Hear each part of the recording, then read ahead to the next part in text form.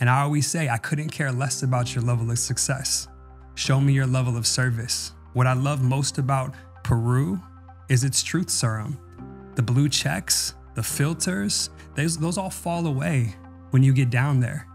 Because really, only thing that Peru is looking for is heartbeat. Welcome to the DejaBlu podcast, where we believe that living a life of magic can be the default. Join us each week as we playfully and authentically dive into the mysteries of life and explore what it truly means to be human. From spirituality, wellness, and all things taboo, we don't hold anything back. So without further ado, let's let the magic unfold. Today's episode is sponsored by Becoming with a Q. So Becoming is a space for community to come together and to realign what it truly means to be you in the full entirety of yourself before you were told who you were meant to be. This is connecting with the essence of who you've always known yourself to be, but being held in a community of individuals that are pioneers, creating an ecosystem to reflect back to you all of the blind spots, to create a structure that allows you to genuinely build an authentic life from the foundation up. Becoming hosts retreats all around the world, also an online community, trainings, and so much more. I truly believe in Becoming with my whole heart and soul because I have had the blessing to be able to walk very intimately with the founders of Becoming, Benjamin and Azra, who have single-handedly changed the entire course of my life, aligning me with the prosperity that I have always known is possible, but have never been reflected it through my immediate environment until meeting them. It is truly an honor, and I am so excited that the DejaBlu podcast is partnering with Becoming because it is a place that all of the information that can be absorbed from the DejaBlu podcast can actually be put into real, tangible action steps and allow you to build a life from the inside out that actually resonates with your own heart frequency of truth. The next offering for Becoming is a 4-week online program called Becoming Prosperous, aligning ourselves from the inside out with a truly prosperous life and actually learning to understand what prosperity really even means. It goes so far beyond just our finances, truly recognizing that prosperity lives within our immediate friends, how we serve our community, our service to the world, our relationship with our finances, our relationship with our body, our relationship with the earth, and recognizing that how we do anything is how we do everything. And so this 4-week course is going to be breaking it down right to the bare basics and allowing ourselves to rebuild a life of true prosperity. So if you want more information about it, go check out the link in the show notes. And without further ado, welcome to today's episode. Hello, you beautiful bluebirds, and welcome back to another episode of the DejaBlu podcast. I have taken a minute to actually integrate what the heck just happened in my life. Everything completely transformed on a mentally, physically, spiritually, financially, multidimensionally, on every frequency possible after these past 3 weeks that I spent in Peru with this majestic human that I'm sitting here with. Not only have I had the gift to be able to weave with this human for the past 7 years, a whole 7-year cycle, but he has been an ally and a friend and somebody that has deeply cared from his heart, while simultaneously also not only in my own personal experience, but is also a heart-led leader in the world that is bringing compassion while also highlighting narratives that are really, really important right now. And so he has impacted my life in infinite ways. And we've already had him on the podcast once where we shared lots of juicy things about his story. But today we're going to be focusing on what we just both embarked on over the past, a few weeks, about a month ago, but we were there for 3 weeks. So it is truly an honor to have motivational speaker, upcoming author, leader, and founder of the Warrior Retreats, while also being a Nike master trainer and also integrated in the world of core power yoga. And there are so many things that I scroll up of what this man does. However, the most important thing beyond all of the labels is his heart, his presence, and how humbly he weaves through this world. So it is truly an honor to welcome to the DejaBlu podcast, Branden Collinsworth. Such an honor to be here and officially be in the studio. I know, our last podcast was via Zoom and it just doesn't have the same impact. Yeah, we are officially here. And to come here after what transpired in Peru is such an honor. And just to mirror back to you everything that you stand for. Thank you for being you. Thank you for being such a steward. Thank you for being a leader that walks the walk. And every time we get to come into the same space and play and share codes and inspire and empower, it's always an honor. So thank you for having me here, Blue. And my counterpart, Lily, is also licking you because we're basically the same person, but in two different bodies. So if I just want to extend my love, it's just, I'm just like, Lily, give him a lick on the foot. Respect.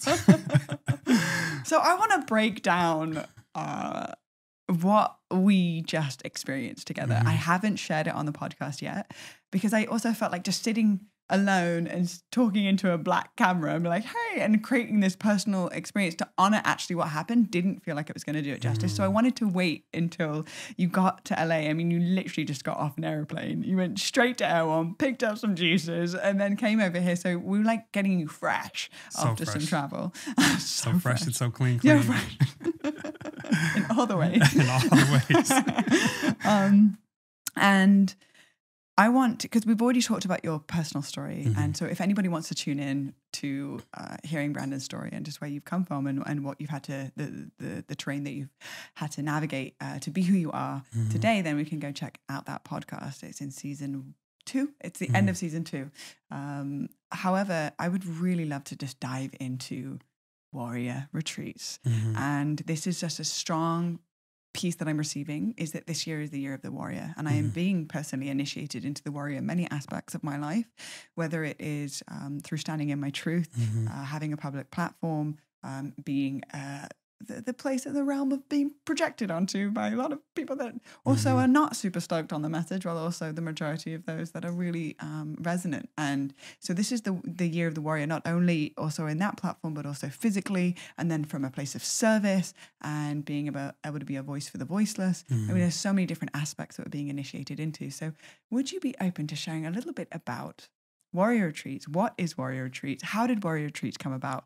And just share a bit of context before we go into our own personal experience. What happened? Yeah, absolutely. And as you just said, to walk the path of truth, to walk our dharma, requires us to be a warrior for what it is we stand for. And a lot of times when people hear warriors, they think of like somebody who's fighting or, you know, some crazy martial artist, but really anybody who's standing in their truth and standing for their why is a warrior. And it really comes down to, you know, all the battles that we come up against, some small, some big, but every day continuing to forge forward. And so the warrior means so much to me, more than a physical practice. It's a mental practice. It's a spiritual practice. It's an emotional practice.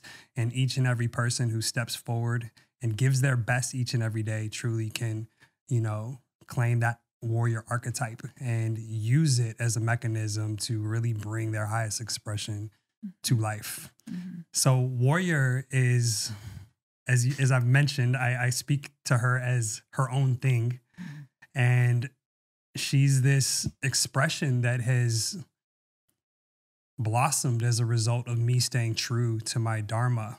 A lot of people who know my story know that I grew up on the streets. I grew up in the projects. I grew up in gang-infested neighborhoods. I grew up fighting and facing addiction and overcoming that, truly walking my own warrior's path. But a lot of people, when they hear warrior, they don't think also about the heart, and that it's truly the heart that makes a warrior powerful. And as I walked my path and I started going deeper into the work, inevitably, I was reconnected with my father. So at 27 years old, I'm in my senior year at the University of Nevada, Las Vegas. And my professor, who was an African-American social history professor, was doing a documentary at a local high school in Vegas called Valley High School. And I remembered my mother told me that she met my father at Valley High School. And at that time, I got like a message from like some estranged sister, but I didn't really know like the depths of the connections of my father and what he did or anything like that. But my professor was talking about this documentary he was doing at Valley High School. And I said, I think my mom and dad met at Valley High School. And he looks at me and he goes, Branden, is your dad named Lane Rolling? And that was actually my father's name. And I'm like, yeah, that's my father's name. He's like, you look just like him. And that's my big brother's best friend. So that night he calls up his big brother. That night my father calls me for the first time. I'm 27 years old. Come to find out, my father is living in the Amazon jungle as an infectious disease doctor and trauma surgeon working with the indigenous people. So in 2012, I'm going deep into the work. I'm working on forgiveness. I'm working on my heart. I could come up with all these narratives of why I don't want to like ever meet my father again. You weren't there for me. You should have shown up for me more. I had to grow up in the hood. I had to grow up from the streets. But because of the work, I said, you know what? This is an opportunity to reconnect with the lineage that was taken from me. And so I'm going to go down to Peru and build this relationship with my father. So I get down to Peru, and my father's kind of a legend down there. They call him Dr. Chocolate or Dr. Fanta because he's a black dude, African-American dude who decided to go to the jungles of Peru, fell in love with a Peruvian woman, and made Peru his world. And they call him Dr. Chocolate or Dr. Fanta because the tribes could bring him a bottle of orange Fanta soda or a piece of chocolate.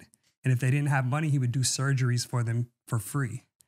So he brought me down there and he brought me into the world of humanitarian work. And this is when he brought me into the hospitals and he brought me into the people of Peru. And he brought me into a world where not only were they so much less fortunate than even the projects that I grew up in, but what blew my mind was that they were exponentially more grateful than the most influential people I knew.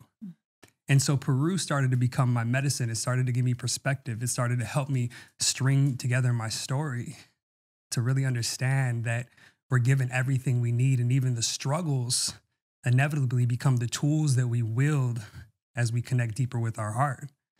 And so from 2012 to 2016, I spent 3 to 4 months a year with my father in the jungles of Peru. 2016 comes around. At that time, I'm, one of the top trainers in the game, signed to Nike, chain of gyms in Vegas, but still feeling empty. And I started to go deeper into my yoga practice, deeper into meditation, deeper into my dharma. And the world of plant medicine opened up. And all of a sudden, all my brothers and sisters in the game are working with plant medicine. They're in circles in LA. They're in circles in Vegas. There's just this deep desire to reconnect with the indigenous. And I was like, why am I going to work with it here when my father's already carved out this path in the jungles? I'm going to go ahead and open up the doors and start working with the medicine in Peru. So I decided to go down to Peru, randomly felt called to go to the Sacred Valley, ended up finding this place called La Pacha. They also have a website. It's called the sacredvalleytribe.com, the biggest assortment of medicine music in the world, stewarded by my mentor teacher, Diego Palma, who passed away a couple years ago. But he really is like the Steve Jobs of the medicine world down there.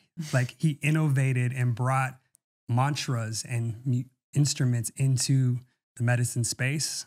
And after I sat in ceremony for my first time in Peru, I was so blown away at the energy of those lands that I got on the phone and I said, I'm going to bring some people here. I invited 2 people.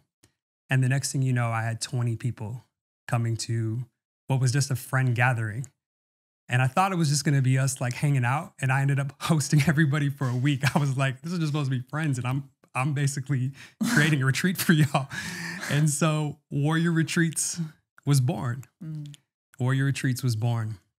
And I basically sat down and I asked myself, what are the things that matter most to me? Community, culture, cuisine, deep healing, deep conversation, deep connection, and service. And in that ceremony that night, before I asked my friends to come, the Inca spirits came to me in the medicine ceremony and they said, Branden, you have permission to bring people here as long as you always leave Peru better than you found it. And this is why I go so hard for Peru, because so many people go to these spaces, Peru, Bali, Guatemala, Mexico, and they just take. There's not a sustainable relationship. And so that was the motivation behind Peru. It wasn't about making money. It wasn't about creating some retreat experience that brings notoriety. It was about creating a container that was off the grid where me and my friends could go initiate ourselves into a higher level of love, a higher level of service, and a higher level of truth. And so for the last 7 years, that's really what the Warrior Journey has been about. By the time we got to Warrior Retreats 3, it started off as a 7-day retreat, Cusco, Aguas Caliente, and the Sacred Valley of Peru. Before my third Warrior Retreats, I had felt the call to go to the jungles, and I was in New Delhi at that time and diving deeper into the yoga, and I was meditating at a hostel in New Delhi, and the jungles flashed before my eyes. And so before Warrior Retreats 3 went down, I went to Iquitos, a little jungle town in the middle of Peru where my father has taken me many times.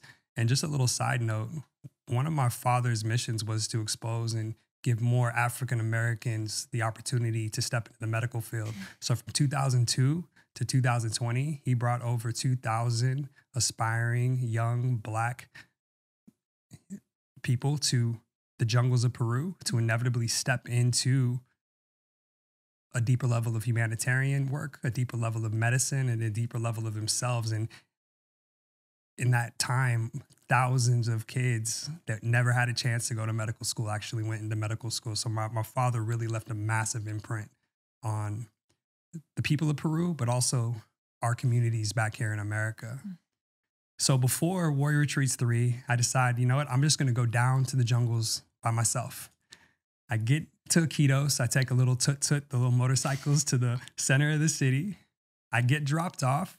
And as soon as I get dropped off, there's a guy standing there and he says, "You look like you want to go into the jungles."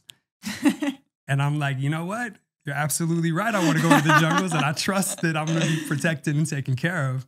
And so he takes me into this office. I meet Walter. Walter goes ahead and says, "Listen, I have a lodge 4 hours up the Amazon River. It's an incredible space. It's deeply immersed in the jungles. And next thing you know, I'm going on a 4-hour speedboat ride to where I brought everybody for our Warrior Retreats, where you experience the space." And when I got there, there was a guy standing there named Wolf. Mm-hmm. And Wolf looks at me and he goes, "Hello, my friend. Welcome to your home." And it was really telling at what it was going to be. But I'm there in the middle of the jungles at this beautiful lodge with this beautiful man named Wolf. And I'm like, am I in the right place? Like, is this really smart what I'm doing? I'm down here by myself. There's nobody that can get a hold of me. And so he takes me out to the Amazon River and he looks into the water and he starts going, "Chapamingi, chapamunga, chapamingi, chapamunga." And the dolphins come out of the water, the pink dolphins. And then that's when I was like, okay, this is about to be more magical than Avatar and Ferngully put together. Like, this is going to be incredible. So that night, I decided to work with medicine in the jungles for my first time. And they brought a 86-year-old shaman from about a kilometer up the river down to the lodge to work with me. And about 8 p.m. at night, you just see this little rowboat come up. And I sat with him that night. And it was the first time I understood the difference between tripping and healing. Many ceremonies before, I tripped really hard. I went flying through the astral realms. I've, experienced all kinds of stuff, but this was the first time I actually felt healing through his Icaros, through his dedication, through his intention, through the environment, through Pachamama holding me. I felt myself healing finally. And so it was there that I realized that I found the final piece to turn Warrior Retreats into a full-on rite of passage, something that we have lost in our modern day age. So many people are looking for these opportunities to be initiated, but we don't have it. So we end up initiating ourselves through alcohol, through drugs, through sex, through making money. But the truth is, we are all just trying to have an encounter with the unknown. And in that space, learn more about ourselves, a contained encounter, which is the art of initiation. And so after that experience, I was like, okay, I'm going to commit to coming back here every year and Wolf told me there was a prodigy shaman that was 700 kilometers up the Amazon River. And so you can't just access him. I guess he's a big deal in the jungles. And so I told him I'd come back next year. I would continue to commit to raising funds for their community and help them as they also can help us, because, you know, we're in desperate need in the West to connect back with the heart. And so over the course of 4 years, I brought 100+ people down to this village, and slowly they became my family. And little by little, the doors began to open. It first started with the uncle of this prodigy shaman, Christian, Antonor, who you met. And then the next year, it was the brother of the uncle. And then the year after that, it was finally Christian. And then when me and Christian became even closer, he began to bring his family into it. And what happened is that Warrior became a container where love is the central theme. And this is why people step into this container and they feel something different than stepping into most other containers, is because it is rooted in family. And so it was Warrior Retreats 3, where Warrior Retreats turned from a 7 to 9 day retreat to a 14-day retreat from the Amazon all the way to the Andes. And it took 7 years in total to really gain the respect and show these people that we're not there to exploit. We're committed to building, and we're committed to being there in reverence. Mm-hmm. And so it's been one of the most beautiful journeys I've ever been on. I ended up finding out later, there's a book called Ayahuasca My Blood by Peter Gorman. And in this book, there's a master healer named Papa Julio. Grandpa, like ancient, powerful lineage. And in the book, there's these young boys sitting at his feet. And these young boys are now grown men. And these grown men are the shamans that are now holding the spaces for my tribe, my people, my family to come down there and experience the healing that Peru has to offer. And so we are now at Warrior Retreat 7. It's taken 7 years of deep commitment, deep dedication to Peru. Our first year, we raised $500, and I was stoked. I was like, this is incredible. This past year, we raised $30,000 to give back to Peru. And we brought some of the most potent leaders in the world down there to experience heart, to experience the heartbeat. And I always say, I couldn't care less about your level of success. Show me your level of service. What I love most about Peru is its truth serum. The blue checks, the filters, those all fall away when you get down there. Because really, only thing that Peru is looking for is heartbeat. Mm-hmm. And so I think that the reason why Peru opened up the way it opened up for me, because I'm not anybody who claims to be a shaman. I am pretty grounded. I'm rooted in my hip hop, and that's part of me for life, is because I came correct. And it was not what can I get? It was how can I serve first? And so that's been the journey that I've been on over the last 7 years to create a sacred container where my friends can come together, heal, expand, and learn about themselves in the most beautiful lands, in my opinion, in the world. Mm-hmm. And it is absolute honor to be able to steward it and to open these doors each and every year for more and more people to come down and truly feel what Peru has to offer. And the last little thing I'll say is that a lot of people ask if it's an ayahuasca retreat. And I say, no, it's a life ayahuasca retreat.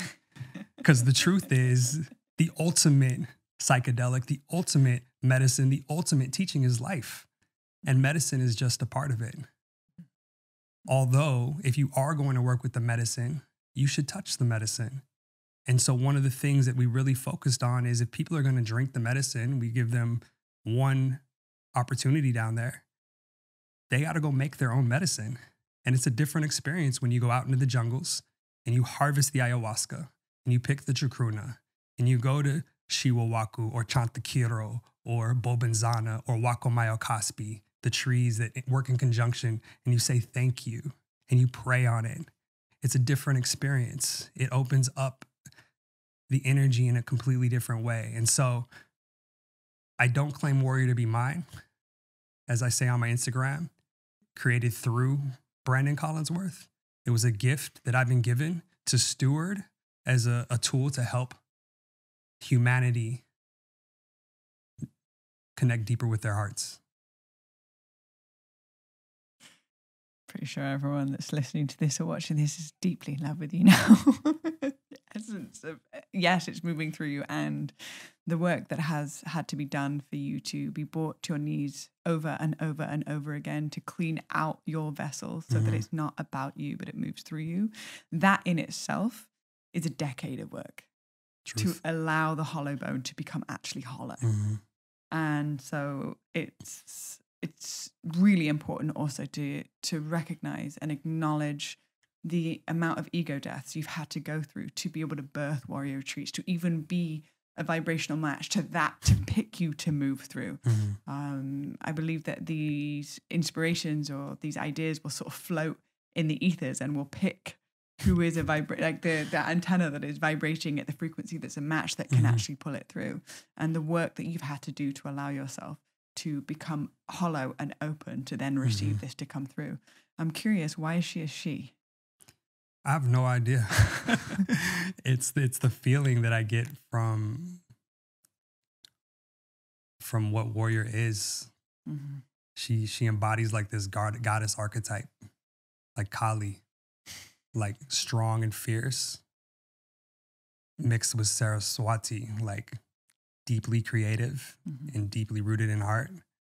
And so warrior, she's taken on this like feminine essence, this grounded feminine, like rooted in the ground, rooted in Pachamama so deeply that her branches can flow freely. And so every year we help her root down so that she can flow. And then she directs it. We just hold on. And she's life-giving. Yeah. She gives life. Because I can tell you from my personal experience, I was going through a really rough time for a few months.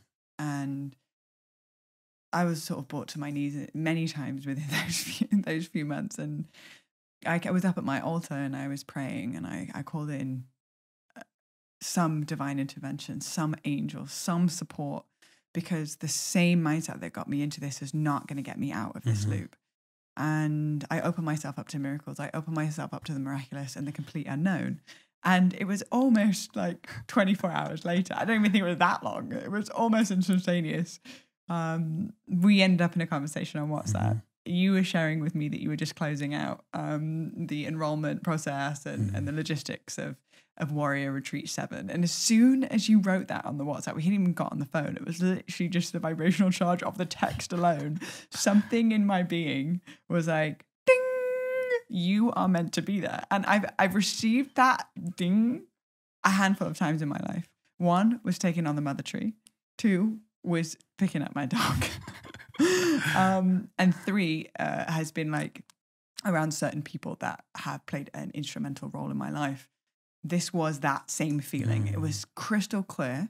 The only thing that would stop me from listening to that was the stories in my head. That, well, it doesn't make any logical sense. I'm going to book my flight to Peru. I'm supposed to be in Mexico. Like the noise of the stories, but ultimately anything's possible if you place your mind to it. So I listened to that gut instinct and I asked you, and it's like, Branden, I know you said you've closed the applications, but I was wondering if there would be one tiny little space for a bluebee to fill that spot. And over 7 years, I think it's also really synchronistic that it's taken 7 years for Warrior to be what it is today. Yeah. We've also been in friendship for 7 years, and it was Warrior 7. And you said, Blue, I got you. Like, if you feel like you need to be there, we can make it happen. We'll figure out the logistics and this is what will need to be done, but like there's a spot for you. And there was such open-hearted, compassionate, loving welcome. And I felt so wanted there. And it was exactly the medicine that my heart needed. And it was everything I didn't know that I needed. And it was such a spontaneous decision. And honestly, my life has not been the same since. And I do want to continue to put emphasis on the fact that it is not a medicine retreat, because what Warrior has been laced with is a dropping into a respect to the indigenous cultures and the medicines that run deep within that land, the cultivation of the medicine, the witnessing of the vine being pulled off the tree, the anaconda that is, come on, there was a giant anaconda at the base of the ayahuasca tree with the vines, watching the maestros pull the vine off of the trees and then all cooking the medicine together. That was literally just like 2 days into the retreat. But the majority of the retreat, the focus, the heartbeat, the pulse of Warrior was the service. And I felt it from the second we got off that boat and got to the center in the jungle that, P.S., you through Warrior have helped build this whole center. It's exquisite. It's high class for the jungle. You know, I've been in the jungle and been in tiny little shacks, you know, and like, right, this is how it is. But because of Warrior and the mentality of giving back, it's created this like impeccable center in the Amazon jungle. And the second I put foot on that land, I felt the reciprocity, not just Westerners that are coming to take from these cultures to extract what we want for our healing and to just be like, oh, well, we'll just pay you what your rate is. But felt the reciprocity of these people aren't placed on pedestals. They are your brothers. And they are your brothers cultivated over many years of integrity.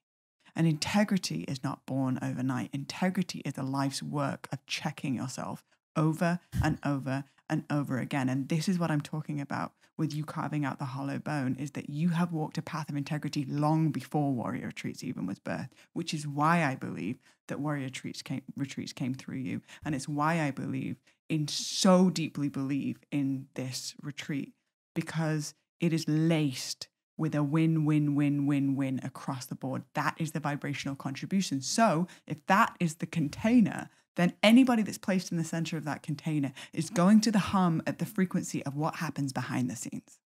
And what happens behind the scenes is that you see them as equals, you see them as brothers, and you honor them as if you would honor your closest family members and your truest friends.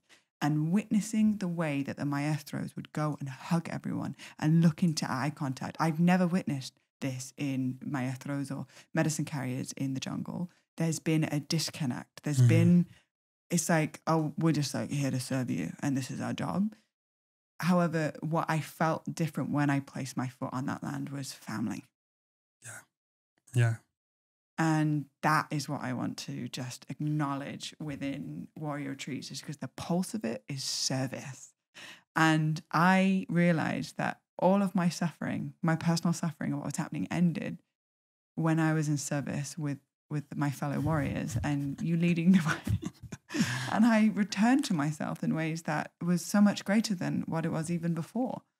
And so I wanted to continue to reflect this to you and just to highlight your voice and Warrior Retreats because of the integrity in which you weave with. And it's such an important conversation right now. Because yes, the West needs to heal. It's paramount. And how are we doing it? Are we continuing to perpetuate the win-lose situation? Are we continue to perpetuate the consumerism? Are we continue to perpetuate the colonization of indigenous medicines? Or are we actually becoming part of the solution while recognizing the wound while still healing at the same time? Absolutely. Would you be open to sharing a little bit more about the service part of the Warrior Retreats outside of the jungle, in the sense of the children? Yeah. And thank you for that beautiful, beautiful reflection. And it is so important right now because everybody and their mama is working with plant medicine.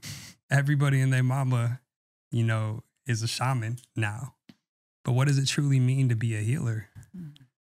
It doesn't mean a pedestal. It doesn't mean standing on the top of your ivory towers. It means your feet are on the ground.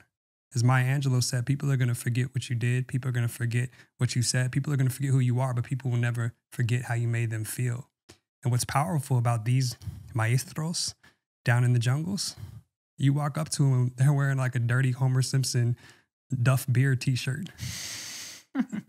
You know what I mean? A lot of people use spirituality, use ayahuasca, use plant medicine as fashion accessories. And it's so much deeper than that. And what I learned going down there is remove the ego. There's a reason why there's no mirrors at the lodge. It's like remove the ego long enough. That. Oh, it was so good. Yeah. I went into the bathroom and I was rooming with the women, and I went into the bathroom. I was like, there's no mirrors. This is amazing. Yeah. And they were like, yeah, thanks for noticing. That was a conscious decision. I was like, it's so nice to go beyond what it looks like from the outside in, but how it feels from the inside Exactly.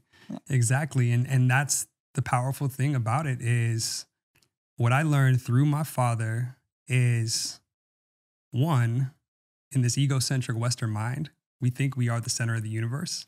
And all one has to do is travel, and they realize really quickly that 99% of the world doesn't know who you are. And the universal connector to the world is love. And it's a smile and it's heartbeat. And so going down there through heartbeat and through love and through I see you truly, it opens up all types of doors. The service part became a big piece because my father began to take me into the hospitals. And I started working with kids that were on their deathbed. I've had many, many children while I'm down there take their last breath in my presence. And it brought me to my knees, and it humbled me in the sense of me thinking that me growing up in the projects, me growing up on welfare, me growing up on Section 8, me growing up in the hood, all the stories I told myself of how hard I had it were actually nothing compared to these kids that were in the real ghettos of Peru, and they had smiles on their face still. And so it taught me to be humble. It taught me to be grateful. And it taught me that everybody needs a little bit of reality check once or twice in their life. And there's nothing more gratifying for me to bring some bougie Westerners who have everything down to Peru to really see how just blessed they are. And that's when I talk about the life ayahuasca.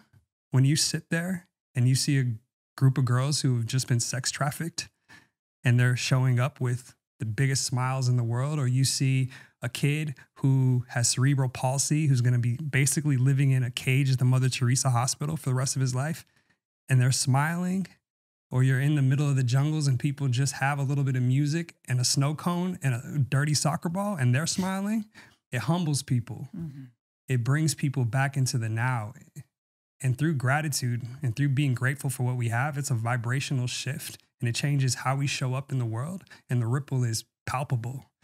And so because of my father bringing me into the reality of Peru, the reality of humanitarianism, a lot of people talk about, I want to be a humanitarian. It's easy to post, I want to be a humanitarian. But how many people actually can get down in the dirt with the people? And that's really what it's about. And so the service part of Peru is about getting people out of their egos long enough to get into their hearts. And this is why we sprinkle it throughout the entire retreat. We, for one, have committed to this family, this whole village in the jungles, to be their Western liaison and help them shine their light and share their gifts with the world. And in return, this is why when we go down there, it's like family. Like Nettie, the cook, you know, or the mamacitas and down there. They like, the love is so real. And the village that we throw a Christmas party to, and the school that we've empowered to have, you know, the equipment for them to learn. And in return, they're like, now let us show you what we got. Yeah. Our songs, our music, our healing, our medicine, our wisdom. They're hugs. They're hugs. The purest hugs, the right? genuine hugs. Genuine they're like, hugs, another yeah. Westerner, here we go. Like, they're like, family. Yeah. I'm like, oh my gosh, this is so authentic. Yeah, exactly. And then you go to Cusco, and that's our second container. And for those who haven't been on Warrior consists of 4 containers. We start in the jungles. Then we go to Cusco. Then we go to Aguas Caliente, home of Machu Picchu, and then we go to the Sacred Valley. So it's a traveling retreat over the course of 4 days. And what I come to learn is that it really travels up the chakras. It starts in the ground. It starts in the root, Muladhara. And then we travel up to the sacral chakra and Manipura, that ego gets checked. Then we travel into the heart in Cusco. And this is where we spend an entire day in service, working in different hospitals and giving back to the people. And Blue was able to experience that this year, where we started off at Mother Teresa Hospital. And then we went to 2 different orphanages this year. And it's one of those moments where time stops and you're in the moment, in service. And people oftentimes come out of that day saying it was the best day of their life, one of the most transformative days of their life, even more powerful than sometimes an ayahuasca ceremony. And I truly believe that when we are truly leading in our heart and living in our heart, again, life ayahuasca, aha, oh, wow. This is what it's about, human to human. And I think it's so important because in this culture we live in, we become so disconnected. I was walking through the airport. There's no eye contact. There's no human to human connection. So to get back to people, to get back to connection, to get back to like, I see you, that's the medicine we truly need. And I felt like more than most people that day, you just lit up. And I just saw you in this, like, as you were drawing on the kids and like showing love, like that's the essence of warrior. That's the heartbeat of warrior. I took my tribal markers out there. It was like a body marker pen. And I was like, oh, how can I get the attention of the kids best? Like, I'm thinking about it. Like, I want to play with all the kids. And I was like, all right, like Mary Poppins, just pack my bag with lots of things. And tribal markers are always a go-to. All the kids love the tribal markers. And I remember this was there was one moment when I was sitting down and the kids, like at the boys' orphanage, they would come and sit down and like one by one they just wanted all of these different soccer ball, put a soccer ball, you know. And then one said, "You put Peru on my cheek." And, I remember that. Yeah. Spider-Man. Yeah. He had a Spider-Man head, and then he wanted Peru on his cheeks. Yeah. And I drew Peru, but he moved on the U, so it looked like a V. And then John came over and was like, "Can't be writing perv on the kids' cheeks." and I was like, "Oh gosh, I've got to fix it." That's, you know, it's like a funny moment of like reflecting back. However, you're right. There's a timelessness, there's a presence, and there's such a simplicity to just going and being present with those that are actually our teachers. Mm-hmm. It's some sort of distorted mentality to go in and be like, I'm going to teach them all the things. It's like, oh, wait, no. I'm here to be a student of all of you. And my gift is just my undivided attention. Mm-hmm. But let me learn the simplicity of your joy, because we have so much. Right. And we're so unhappy. We're riddled with this low frequency anxiety that kind of just touches some of our things, you know, when we go about our day. However, being in the presence of these children, no matter what their circumstances, no matter what they have, in fact, it's very, very, very little, there is such a joy and intoxication in their presence. And that is the piece, I believe, is the fundamental reason why people walk away from these experiences going, that was the best day of my life, because we become reconnected with what it actually means to be alive. Right. I mean, that's the greatest gift we could ever receive is, wait, hold on. Wait, to be alive isn't to actually have more things and to have the fancy car and to have all of the material objects and to have all of the followers on Instagram. Wait, that's not the purpose. Right. Wait, the purpose is actually recognizing that our success is based off of how much we laughed today. Our success is based off of how much we served today with all of the things that we have. And we actually chose to give back instead of continuing to consume and fill this empty hole that our ego just wants more. It's like this little hungry ghost that lives inside all of us. Pac-Man. Exactly. There's a Pac-Man. A Pac-Man that just never is full. Never full. And I remember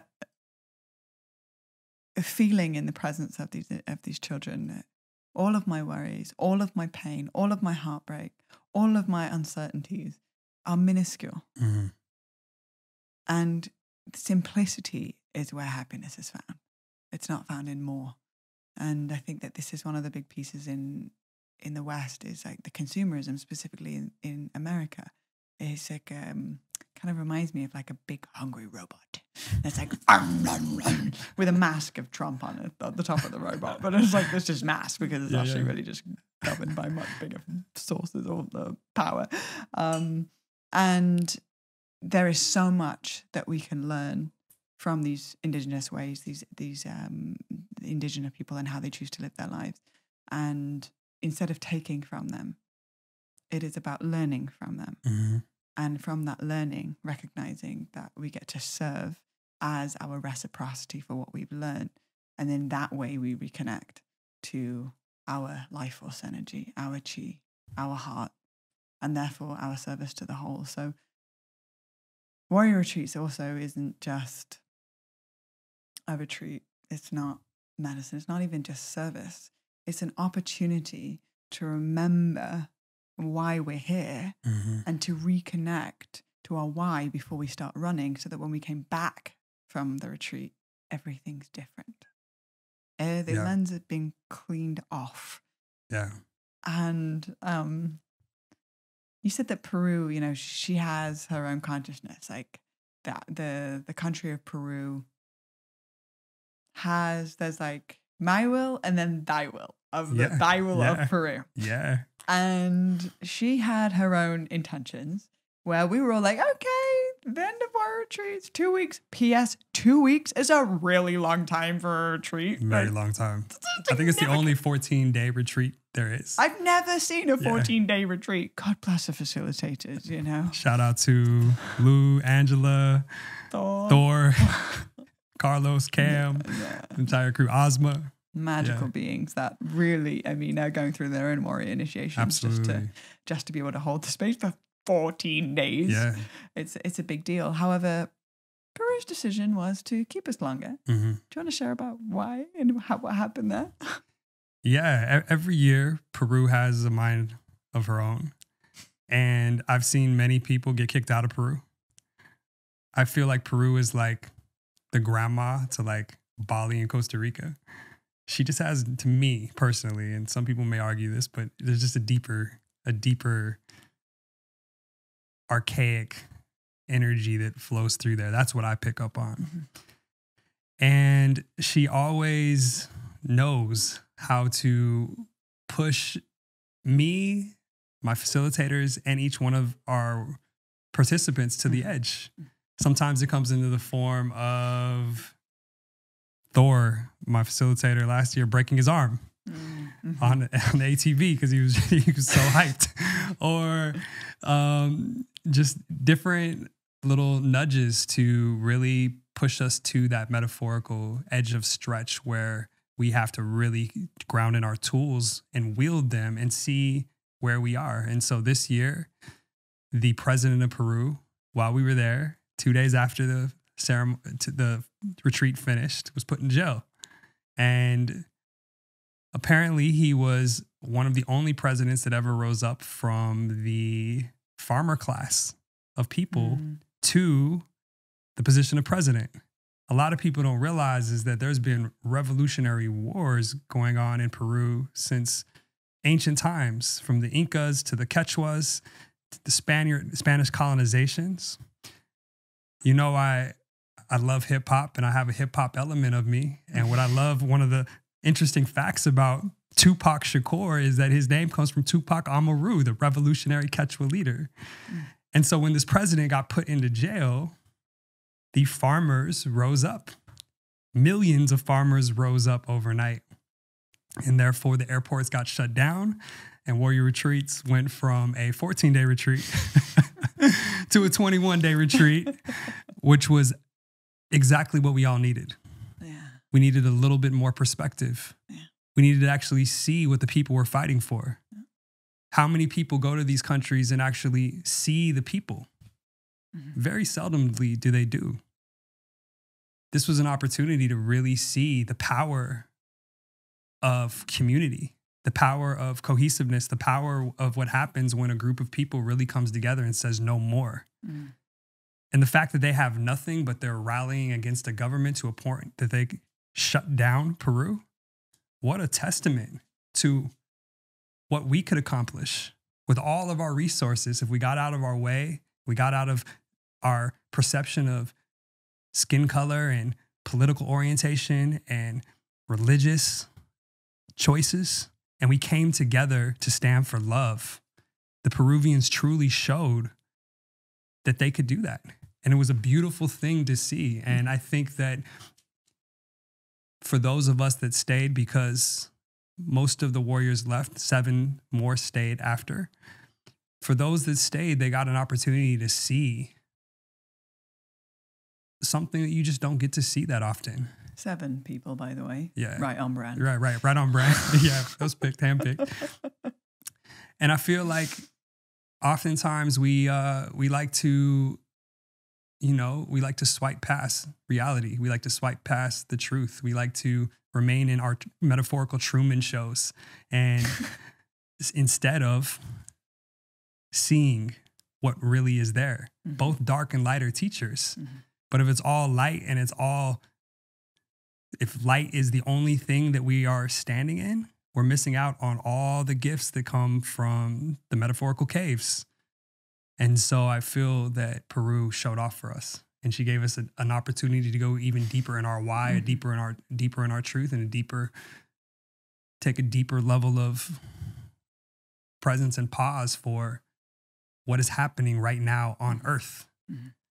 It's easy sometimes to remove ourselves, especially in our Western lives, to not really get involved. It's easy to just turn the other cheek. That's not mine. I don't want to deal with that. I'm focused on something else. Or you got these people who are like in it for a minute and then it's on to the next. But the reality is humanity's asking us to wake up. Humanity is demanding that we stand for something. Humanity is asking us to start to walk in our truth and walk from heart. And that right there was a glimpse. And I'm so grateful that we got that opportunity. It truly was something that brought me to my knees. And I always say, the higher you grow, the lower you must bow. There's an incredible story that I was told of when Jesus realized that he was God, that the first action he took was he started washing people's feet. It was a moment in time being there where it brought me to my knees and reminded me that with great power comes great responsibility, to be humble and to remember that we're standing for something so much bigger than we can imagine. That week at the end, I felt like was so necessary on many different levels. One being that there's one experience of having accommodation taken care of, beautiful accommodation, and our food taken care of, and going to the best restaurants in Peru, and having moments of going down to the shops and experiencing all the different styles of alpaca you can wear, and being with the community, and being in the community. I mean the retreat itself, and essentially being guided and chaperoned through this experience. Then I actually, I was like, well, maybe I'll move to Peru. Like, I'll spend a significant amount of time here. I'm so deeply in love with this place. And I had only got one side of the coin of what's really happening. And when we ended up being, asked, or not asked, we had to stay longer. We got to stay longer. I got to see actually the political side of things and a deeper understanding of what's really actually happening for everyday life for the Peruvians. And this constant ongoing fight with the government and for between the people and the well-being and what's best for the people and actually what the government control is. And that gave me like a deeply rooted taste of Peru and the full spectrum of all sides of the coin, not just this tourist experience or a chaperone catered experience. Right. And for me also, this was the truest initiation of what Warrior Retreats is about, because it's easy to be a quote unquote warrior when you are in 5-star accommodation, your laundry has been done and you're eating delicious foods and you're being driven from A to B. However, a true warrior, I believe, is finding peace amidst the chaos. And there was a time where we ended up in an Airbnb. Well, before we even got to the Airbnb, we had to get from Sacred Valley to Cusco to get as close to the airport as possible, depending on when the airport opens, we're ready to go. We don't have to make that whole trip.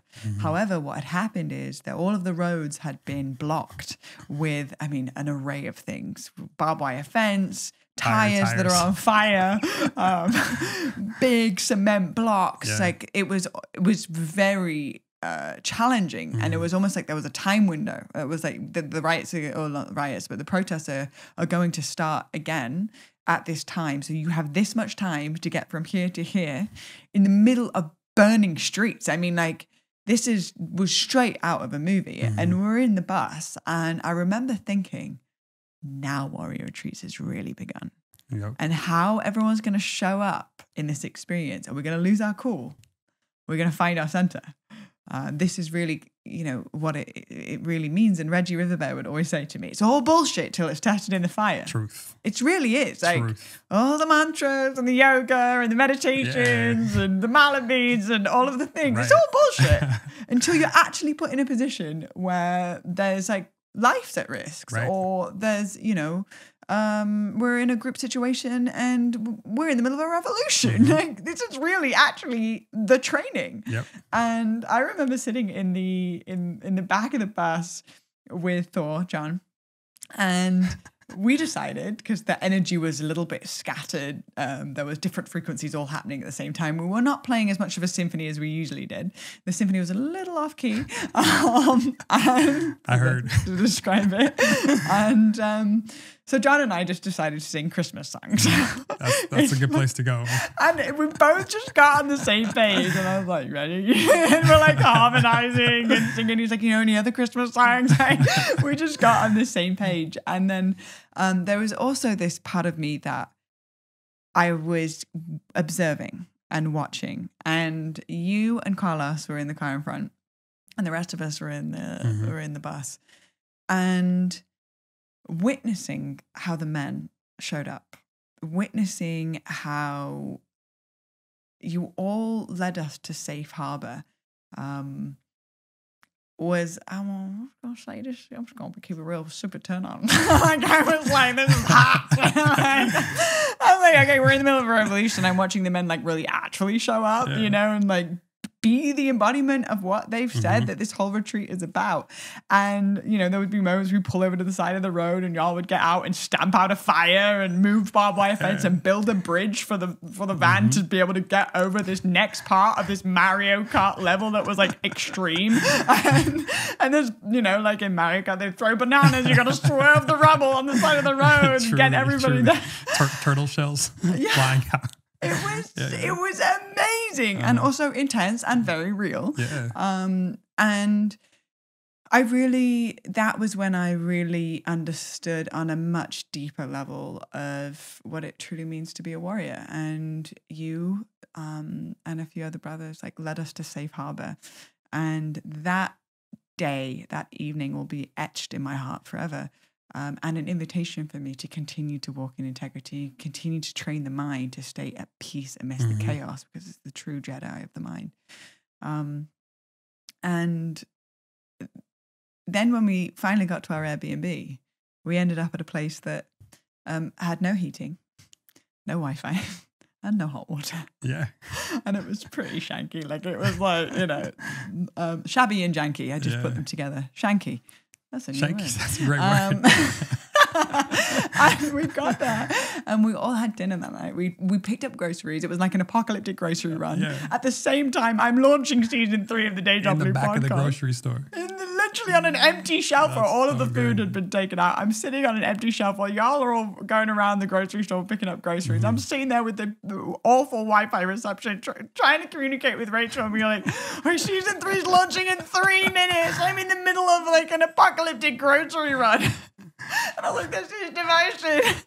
And we came out of the grocery store and we all had a moment where we huddled together and we were like, yay, DejaBlu podcast, the launch of it. And it was like a celebration. And what I noticed is that even though there was chaos going on, and even though it was a very real, serious situation, also it wasn't serious. It was we had found the pocket of play.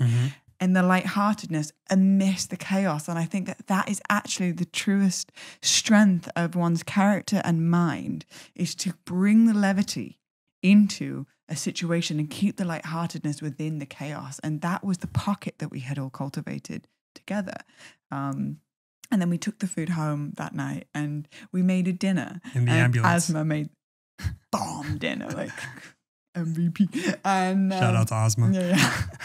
And we sang music and we danced and we huddled together and we loved on each other and we ate delicious food, and realizing that actually the joy is found in the simple moments. You don't need to even have heating or hot water. But we have each other and we had each other's backs.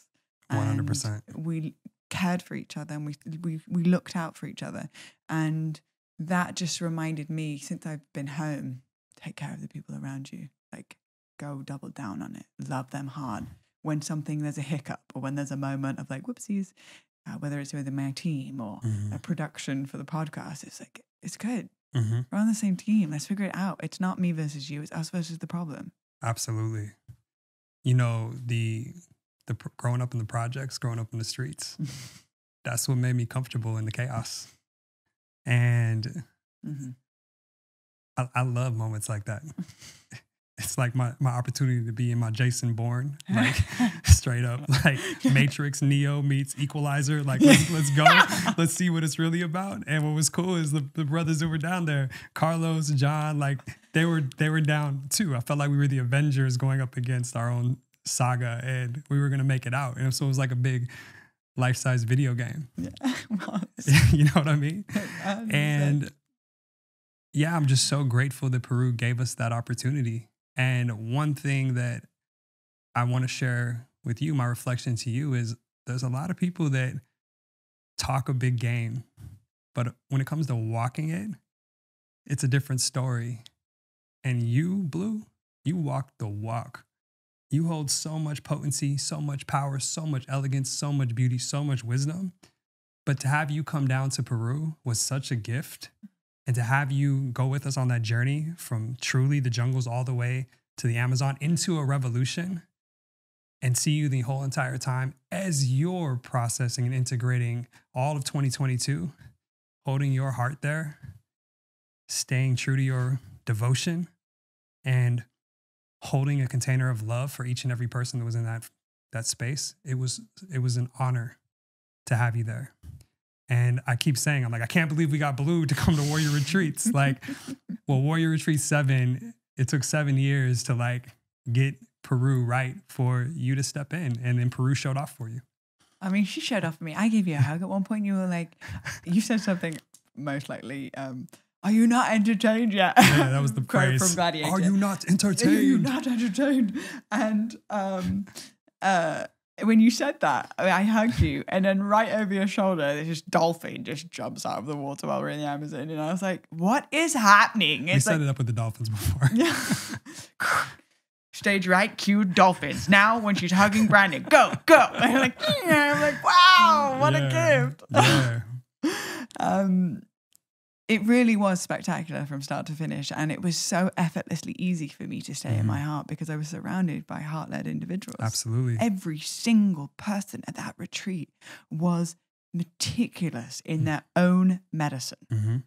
And I also want to place emphasis on your filtering process. Yeah. I know that you and your team of Jedis, Angela, Lou, I don't know, did Asma do the prequels? Asma did as well. Asma did the prequels. John did the prequels. Okay, so there was hours invested. Hundreds of hours invested in getting on the calls and really asking deep questions. And what I believe the intention for asking those deep questions was, I want to feel your heart. Yeah. I don't care what you're doing in the world. I don't care how many followers you got on Instagram. I don't really give a shit about your level of success in the world. What I want to hear in the frequency of your words is your heart. And that was what allowed, after hundreds of hours of a vetting process, to allow the meticulous nature of the individuals that showed up for that retreat. So it was a point where everywhere I looked, just saw beauty. Yeah. And I love you. And I Yeah. love you. Usually I go into a retreat Yeah. situation and there's like one person and I'm like, all right. Like, no Yeah. judgment, just like Yeah. there's a dissonance. However, there was zero dissonance in the group. It's It very was important. delicious. And yeah, I realized after warrior retreats too, as it started to grow and it started to expand, that when one does the work, they deserve to choose who comes into their frequency. Mm-hmm. And when you have a place like Peru that's opened her doors, it's very important that people come with the right intentions and the right alignment and the right integrity. And when you're in a sacred space like that, and you're allowing all the walls to fall down, and you're working with medicine in many forms, one person out of alignment can throw the whole entire thing off. Mm-hmm. A little legendary story, Warrior Retreats number 3, one person came in correct. One person was removed during the retreat, full refund. I don't play that. When it comes to creating a container, I take the container very seriously. And the criteria is heartbeat. So as Warrior has grown to now over 150 applications coming through last year and only 12 spots, it's really important that we choose the biggest hearts. And being in all these spaces I've been in for the last 20 years and working with so many high achievers and quote unquote influencers and quote unquote best in the game, I've come to really value that the most powerful thing somebody can show up with is heartbeat. And so we meticulously interview for who has that heart. It's not about if you can pay for the retreat. It's about, are you coming with the most heart? Because inevitably that person is going to alchemize the rest of the experience. And this is why when you came down there, you felt held. It was like, I see you. And it was with honor and respect. And what's really cool is you get some people who have no Instagram followers.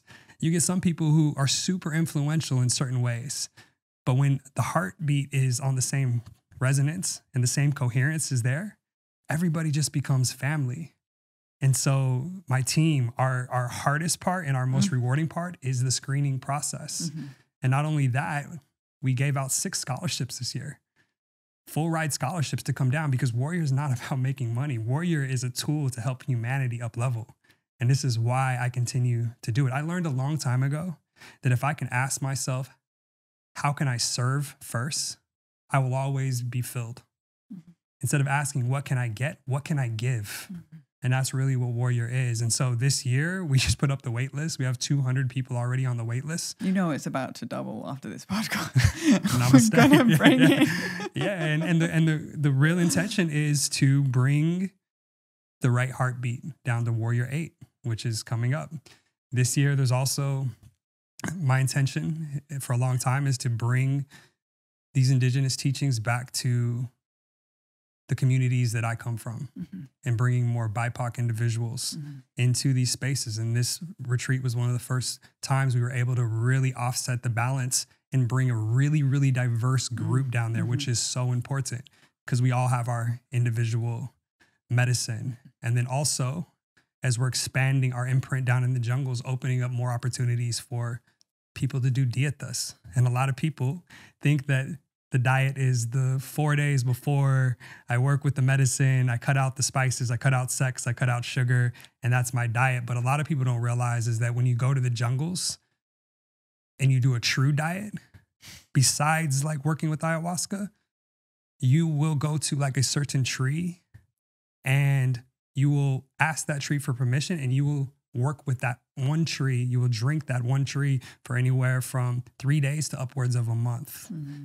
And so it's just these opportunities to go so much deeper.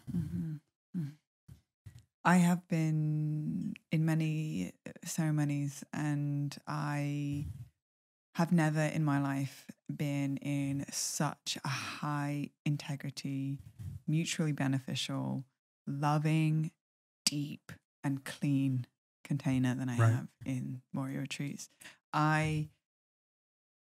You refer to the 4 shamans. We were blessed to have 4 shamans. 4 master shamans. 4 master shamans. That's unheard of. Well, now it's not. And I love how you call them the Backstreet Boys of the jungle. Backstreet Boys and they walk in and they sit on their like lazy boy recliners, and they like got, you know, they have their tools and they're ready to go. And there's like a joy and an excitement that they're ready to play, you know, and co-create. And what I experienced in this space was the cleanest, most held, deep, wide, and loving space that I've really been in ever.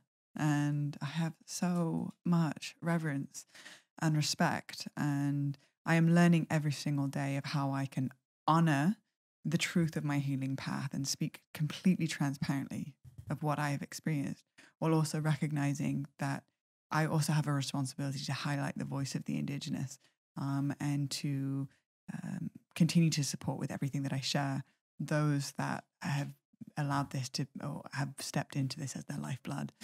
And so I'm learning every single day, and I learn exponentially from the way that you choose to show up in the world, and how you have allowed Warrior to be birthed through you, that is now impacting so many people's lives that have gone back out into the world. And not only after Warrior Retreats has closed and we go home, we have our WhatsApp group and it is alive and popping, and we are supporting each other, and we bring into the chat something that's present or something that we're struggling with, and we all go full force in, because this isn't a life's work. This isn't a season. This is a life's work.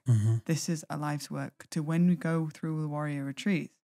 You are now initiated for the rest of your life to walk in integrity, transparency, authenticity, service, and love. And so I just want to say thank you for being the embodiment of that, so that we get to remember who we are in your presence and through everything that you create. It's an honor. Thank you for saying yes. And thank you for coming down, and thank you for being part of my zany little experiment down in Peru.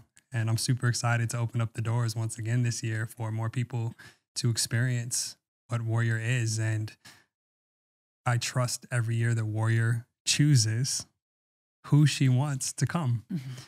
And so a few months, we're going to be gearing up again to get Warrior 8's tribe locked in. And I'm so excited to meet the individuals that feel the call and are ready to go on this journey from the Amazon to the Andes, but more importantly, as Andrew Bennett would say, the journey from the head to the heart. You're such a gift. This is amazing. Ben, and for all of those that are tuning in, where can they find you? I know that you've also just dropped a TEDx talk. Epic, by the way. Definitely check it out. Rach, put it in the show notes. So great. Where can people find you if they want to continue following the journey? All right. So Instagram is my living journal. A lot of people think I'm posting for like everybody else. Mostly is my stuff I'm working through. 100%. So Instagram is where I post most of my movement and my energy. My yoga classes just started to stream on Netflix. No big deal. Via Nike. So shout out to the swoosh. And I also host bi-weekly lectures on the Mind app. You can find that on Instagram at Do You Mind. And then Warrior Retreats. Instagram is where we upload and share all the information there. I have never been a tech dude. So if you go to Warrior Retreats website, it's probably a little bit outdated.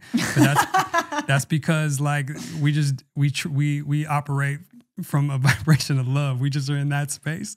But Warrior Retreats is always moving and always energizing. And this year, there's going to be a lot of momentum. There's going to be opportunities to do more dietas. We're talking about doing a Warrior Women, where we bring women together down there to do a dieta with just women. We're talking about doing Warrior Black, where I'm bringing my brothers, the ones that look like me, on a curated rite of passage through Egypt. And we are doing Warrior Retreats 8. And all of it is going down, tried, true, and seasoned. And I'm so excited to share it with the world. So stay in touch and just remember, the world is a better place just because you exist. Let's continue to be the change. Let's continue to shine our light. Let's continue to stand for truth. And let's continue to fight the good fight and truly embody both the heart and the fist, the yin and the yang, Because that's truly what it's about to be a warrior.